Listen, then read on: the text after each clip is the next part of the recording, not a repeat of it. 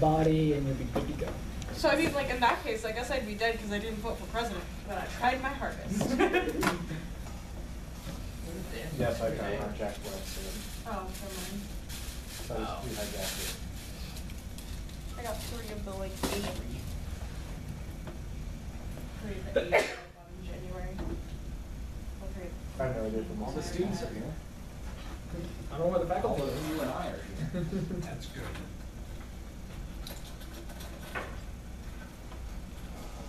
All right. Hello, everybody, and welcome to David Teaches This Class by Himself. What could go wrong? Isn't In order McKnight to getting on avoid an airplane? What? Isn't McKnight getting on an airplane? United? I hope so. Getting on or being dragged off? I don't know. Because if it's United, he He might be posted a picture back. saying that he's like on Facebook. He's going to some convention to talk about Star Trek Online. Yeah. Yeah. What a job. Hopefully you remember to download the exams. He gets a complimentary bodyguard set when he goes off the plane. Free of charge. So do you think he remembered to download the exams? So, anyway. You won't remember. That's sad. Today's the first day of the Star Wars celebration where all the new pumpkins come up. Alright, nobody else is on Discord, so it's just us. So instead of me teaching, we decided to bring in Professor, Doctor, Any of the above. Professor Doctor Glenn Mitchell, retired Colonel US Army, and I'll turn it over to you from there. Thanks, David.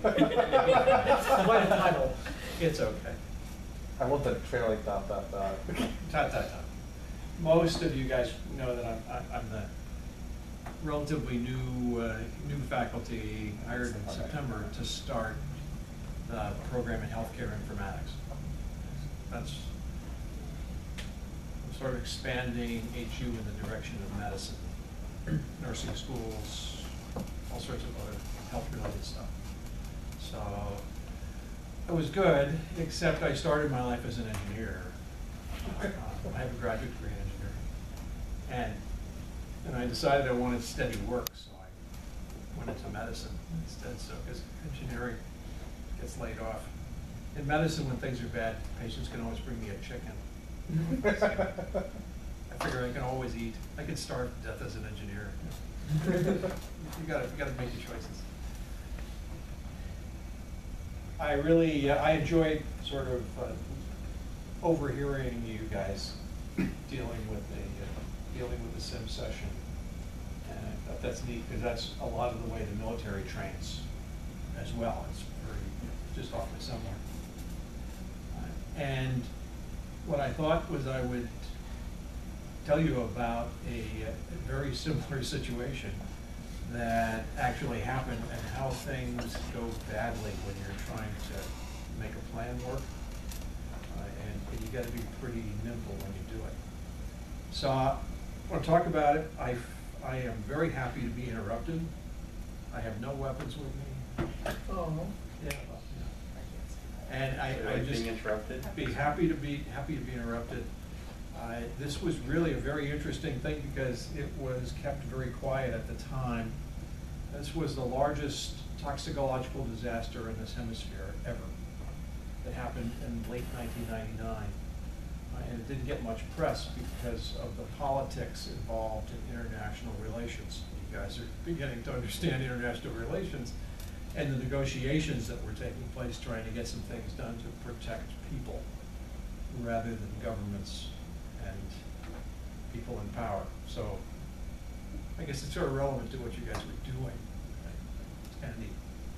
So I would like to talk about it. Part of what I'm going to do, I'm going to frame it for you, and then I'm going to give you the brief I gave to senior military folks at the Pentagon, because I was the doctor. In my role as a physician, I was the doctor in charge of U.S. military interactions from Mexico to the South Pole. So this whole part of the hemisphere, except for the U.S. and Canada. So I did that for 2 years, and this happened on my watch.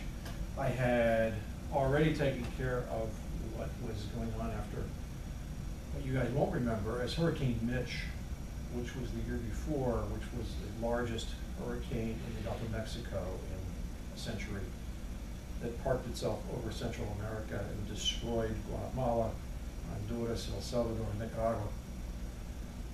And I had just finished up, we had seen 250,000 patients, all of whom were homeless after that hurricane.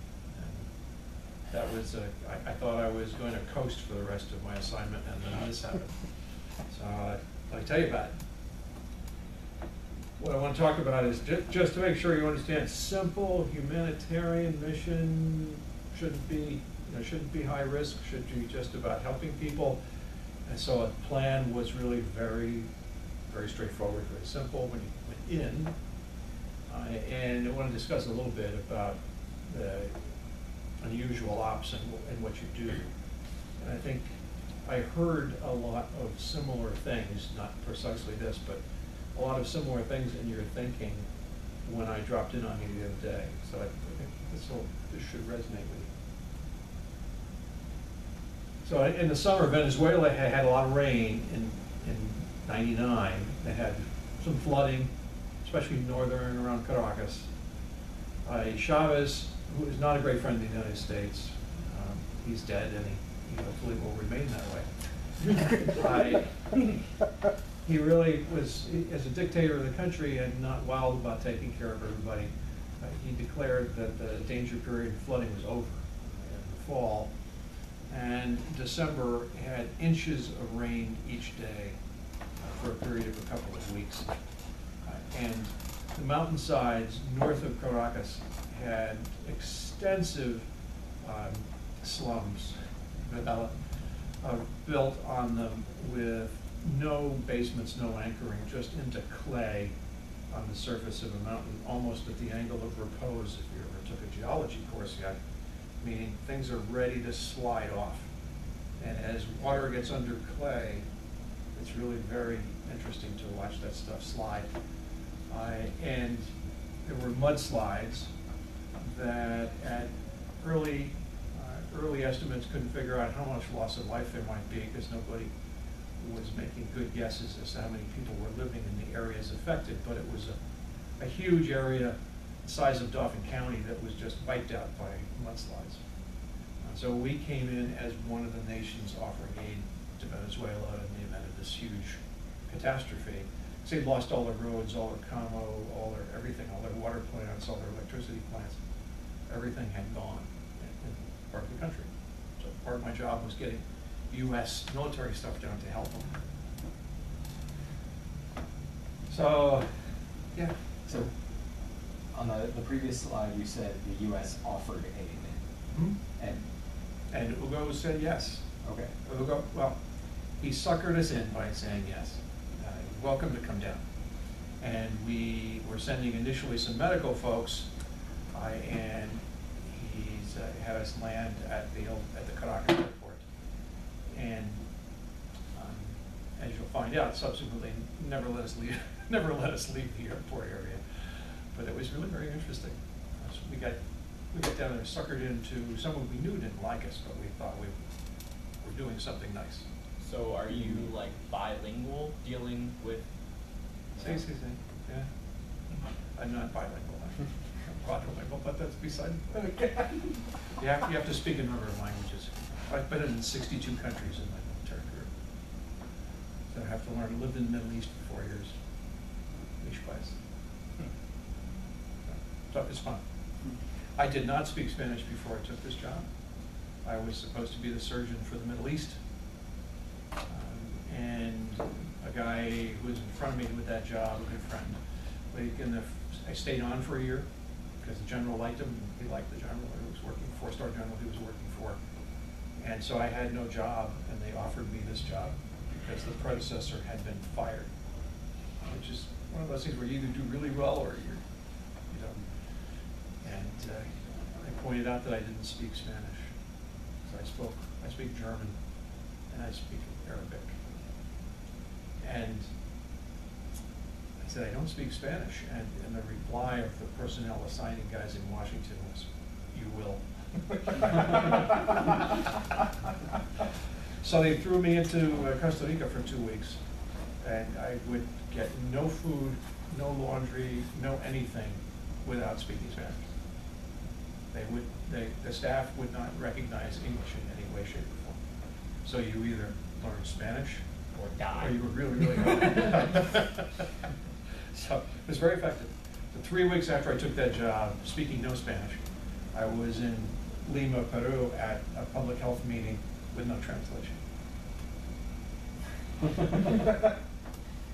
Did you do well in that? Yeah, I wasn't, 4 weeks later, I was actually giving speeches in Spanish. I was actually giving remarks in Spanish. So it was kind of neat. I haven't kept it up, so I'm not nearly as good as I was. But here I am. We really, this was kind of fun. We had lots of folks coming down with, that's the Agency for International Development and state, and a lot of non-governmental organizations were flowing in to give aid as well. And we needed crisis action plans for the effort to be able to do it. And medical is part of those crisis action plans. That was my office's responsibility. Okay. So this is what I gave to these 4-star generals as the brief for what we wanted to do medically. This is exactly, these are the slides. So you're seeing what, you're actually seeing what Bill Clinton saw. Okay. This was, in the background, you see some interesting stuff. In that background is the area north of Caracas, and those are the mountains in which the sides fell off the mountains. But that's mud everywhere, that brown stuff. It's just mud. So there's always a situation that you come up in. This was a situation about just that heavy rain, landslides, overflowing rivers, just to give the folks an idea of what happened. By the time I got to brief this, which was Christmas Day, when I got to brief this, there were an estimated 30,000 people buried in the mud. They were never recovered. They're still there. About 15,000 injured and out of the mud, and over 150,000 people homeless north of Caracas. Just kind of interesting, that's more than twice the United States losses in the Korean War that they lost in a matter of hours in a mudslide. So it was a huge disaster. All these pictures I took when I went down there, you'll see when I went down there. So I had no experience dealing with this stuff, and everything was disrupted. There were no roads. The roads were covered with mud. So it was dependent on helicopters. He had Russian helicopters. Russian helicopters are very interesting. They don't always fly. So they're extremely unreliable. So we were trying to get help to him in terms of our Chinook helicopters, other heavy lift stuff, so we could make some of this work. There was still water flowing. This was days right after the mudslide. There was still water flowing. It was still raining. And people were just digging themselves out of hillsides, looking for their kids or looking for their parents.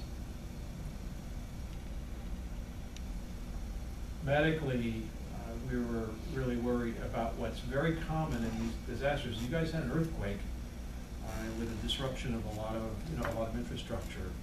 And although you avoided a lot of stuff, when you start packing homeless people together, you almost always develop problems with upper respiratory infections, dermatitis, and then you get diarrheal diseases. Yeah, you had cholera, but that you can fix cholera pretty rapidly by washing your hands and not drinking dirty water.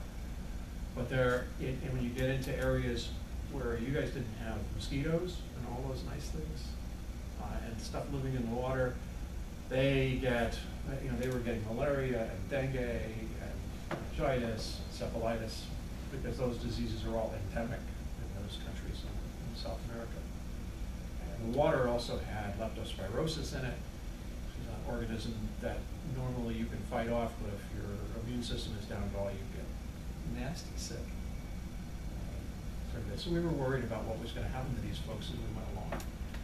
So we were looking at, we lost all the potable water, the desal plant, which required fixing, and they actually got it going in less than a week.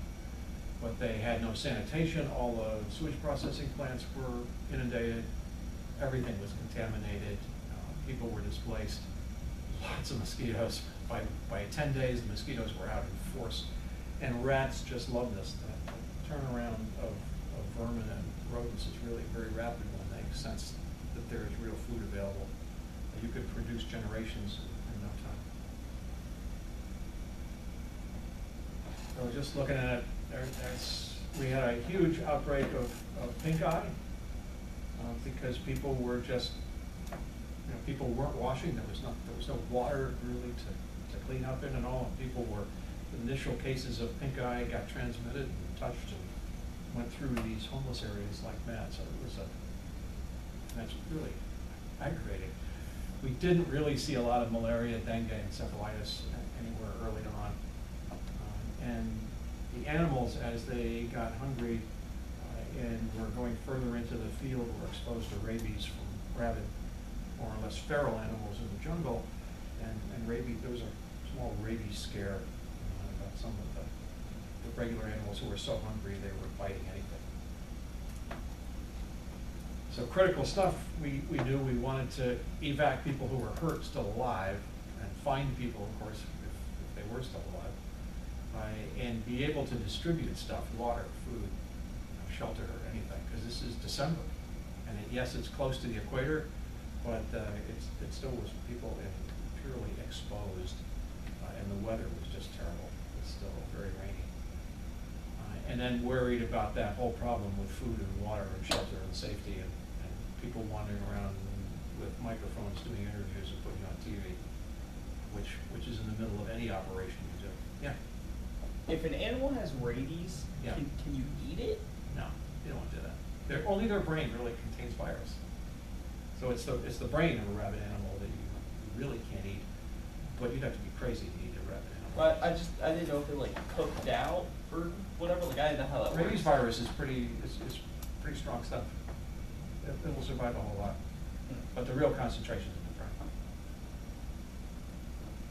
Rabies is a very interesting disease. I never saw a case. It's not very common in this country. I never saw a case until I went to the Middle East, and they had a ward of people dying of rabies. Wow. Turns out camels transmit rabies and other things. Camels are the largest source of death in infants in Egypt. It's higher than diarrhea and pneumonia because camels like to come up to small children and crush their skulls. Like them, crush them. That seems to be a sport for camels. Yeah. So it's Go to sell, keep any baby away from the camel. Rabbits, girlfriends from because they can't get rabies. no, squirrels don't. Squirrels are fine. And woodchucks. Although Legomorphs, like rabbits, chucks and things, there have been reported cases. Because I took care of a man in the emergency department. I took care of a man who came in with fever and stiff neck and feeling a little bad, and a paper bag. And the paper bag contained a woodchuck that he had tried to give mouth-to-mouth respiration to as it was seizing and dying. And he gave mouth-to-mouth respiration to it. And 4 days later, he was febrile and shaking and feeling muscularly stiff and wondered if he had rabies. Well, at Well, I least he guess came it- to a logical that's just so conclusion cool. afterwards. I hope you do that again. It was so cool. Was he okay? I called him Chuck. Yeah, What? I Was he heard okay? But I brought it. Seemed okay. But we had to send off this dead, smelly woodchuck to the state and had it, autopsy, but it takes days. So we actually started him on rabies because he was feeling nasty and stiff neck and the whole thing. And there's no definitive test before you die of rabies. So we had to start treating this guy with rabies vaccine, and then the chuck turned out to be negative, like it should have, but you can't take if you let rabies go for more than 7 days, you're dead. You are dead if you have it. You can't fix it. You're just dead. You just say hi. And it's a very terrible way to go. You just seize. If any noise in the room starts seizures. Actually, you can just blow air in your face and just seize. So don't feed them to disco. So don't give mouth to a woodchuck. Why wouldn't anyone?